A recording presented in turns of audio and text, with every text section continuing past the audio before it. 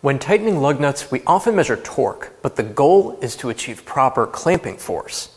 In addition to torquing lug nuts to spec, there are other factors you need to consider too, which Tire Review contributor Scott Blair recently shared with me. I'll share them with you next.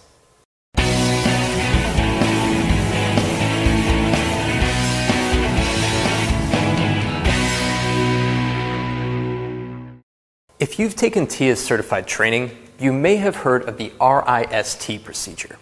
It stands for Remove Debris, Inspect the Lugs and Matting Surfaces, Snug the Lug Nuts, and Torque to Spec. Our first tip is to treat each of these as equals. It's important that not one of these steps is ignored, as overlooking the first two steps could negate the benefits of the latter two. Another tip is to take time to clean the matting surfaces of any visible rust, grease, or corrosion. This will help prevent vibration caused by uneven surfaces and joint settling, which can lead to decreased clamping force.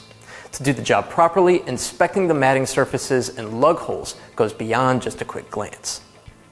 When installing aftermarket wheels, be sure to rotate the assembly while running the lugs down by hand in a star pattern. This causes the lugs to center the wheel. If you let the wheel hang on the lug studs and run the lugs on with your impact gun, you can end up with a false torque reading. In this case, as the customer drives the vehicle, they might feel a vibration and the wheel can loosen up. Another tip is to always secure the lugs with a calibrated clicker or digital torque wrench. Many technicians use pneumatic impact guns, but these can have a wide range of torque depending on the amount of air pressure and volume. Just keep in mind that wrenches must be calibrated periodically or replaced. If yours has been in the shop for much more than a year, it's probably time to have them calibrated and verified. I'm David Sickels, coming to you from the Tire Review Continental Tire Studio at Babcox Media. Thanks for watching.